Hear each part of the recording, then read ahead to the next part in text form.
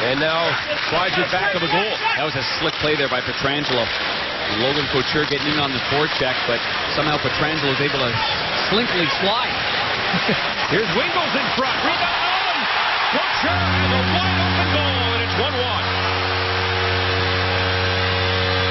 No slinkily sliding there. It ends up catching the Blues by surprise with Allen going to his right. The puck jumped out to his left after going off the skate of Pietrangelo.